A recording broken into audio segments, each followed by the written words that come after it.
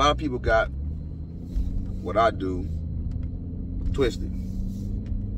So this is not, like I tell you, any video that you see, everything is on the internet for anybody to look up. So it should be no confusion, no debate. So why or who thinks this is wrong or whatever you think, you can look it up. It's public information for anybody.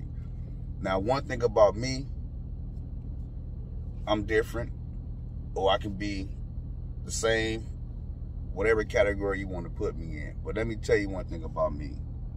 F.O.M. DTF, it's the brand, it's the company, it's what I stand for. Focus on Me Print is what it is. Now, when I came up with the brand, it's because I'm a printer as well, and I wanted to figure out what I can do to take my printing skills and show and broadcast to the world so they can see, hey, if you want to have quality prints, if you want to go ahead and start your a printing company or start you a t-shirt business, then maybe you need to reach out. So let me show you what you need to do. Let me show you these transfers. Let me show you these gain sheets. Let me show you this ink, this powder, this film. Let me show you the consistencies day in and day out. Now, anybody can mimic what I do, or anybody can do what I do. But the main thing is this. You have to become one with the machine. Man versus the machine. Man versus the printer. Now, when you follow all the rules and regulations, you still will have a lot of mishaps. You still will get the banding, the clogging, and the inks and everything. Everybody would know, because you can justify what I'm saying, because you're actually going through this right now, having printer problems, head issues, head striking issues, powder probably not right, the film not right, and or the measurements of your actual print, the way your ink and your powder and your film and everything equals and adds up. All they got to measure up to one particular thing: quality products. So if you don't get this measurement right, or you taking this film and making sure this powder, make sure this ink and the humidity and everything in consideration, then you're going to be having some problems. So what works for me may not work for you, but you can go ahead and adapt to your environment, learn about the products that you're using, and get your temperatures, humidity right, and you can figure it out as you go, because it's a trial and error. Everything is testing by trial and error, the do's and the don'ts. Right? Right.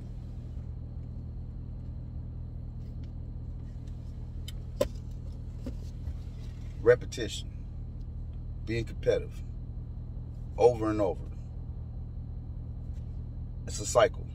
Continuous cycle. So don't think for once that I'm here to try to smut on anybody, because I don't need to talk about anybody to do what I do. I'm going to bring awareness.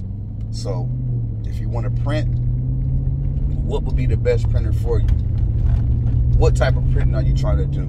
Are you just trying to do hobby to lead up to a business? Or you try to have a business but you don't really decide exactly how to go about doing it?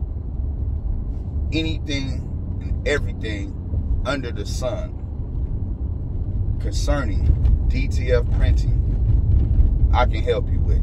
If I don't know it, I will tell you I don't know it. And that is it. So when the people reach out to me, they ask questions, what printers, or how is your ink, or how much is your prices for. So it's a lot of different things that a lot of people are going to be asking me, and I have to answer questions for people all over the world, all over the globe. Doesn't matter what race, what color, what time. I know it's different time zones. So I try my best to try to be some type of substance, some type of rock, some type of source between here and there, and try to be continuously upgrading or keeping all the information that I know in a teachable way, to where it can make sense to somebody.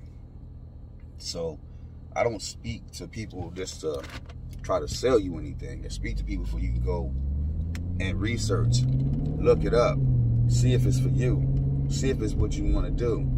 What have I already purchased? It didn't work for me. They told me it was, but it's not. So you want to have all these different variables and have everything that you think or what somebody told you. You want to take this into consideration and go use Google. Go use Google. Google these terms. Go understand what's going on. Go back to YouTube. Type it in. You can see multiple videos of somebody doing from the mid, the top, the bottom, from the people don't know, pretend like they know, to the people who do know. You got to go sort these things out with yourself and what you do, and make it to where you can understand what's going on, and don't understand by using your paycheck or your wallet, or using your bank account or your credit card. I'm not talking about that understanding, but we already there. So now what we're gonna do to get past that, since we already here, we already made the mistakes of spending and buying and doing this and not getting what we want out of it.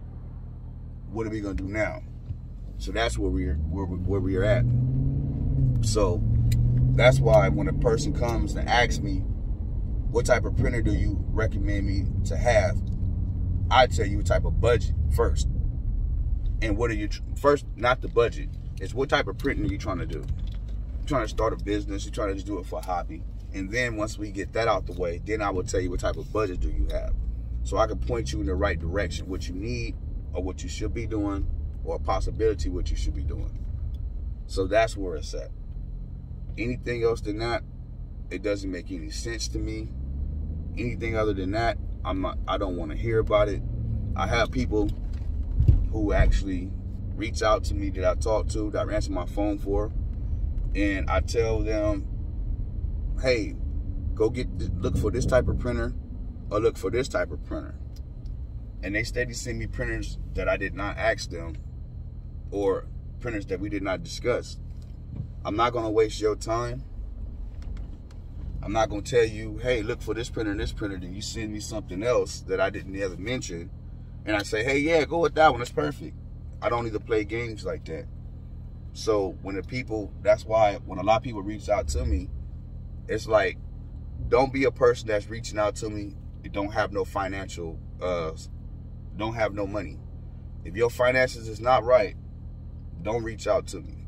And it's not in a bad way, but it's in a way to where it'll save you some time and save me some time with a person just trying to just inquire on something that they don't have no intentions of buying. So anybody that reaches out to me about any type of printer, just make sure that you have a budget.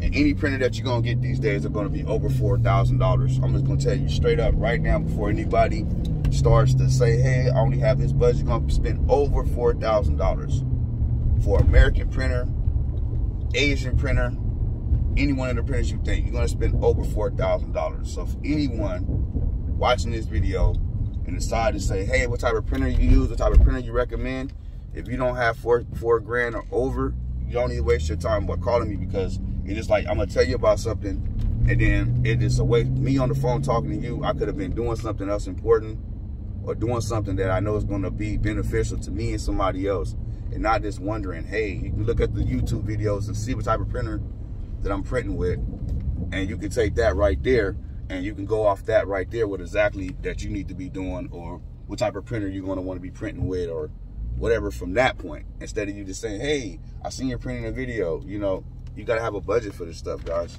So I'm gonna leave you guys with that, and I get back.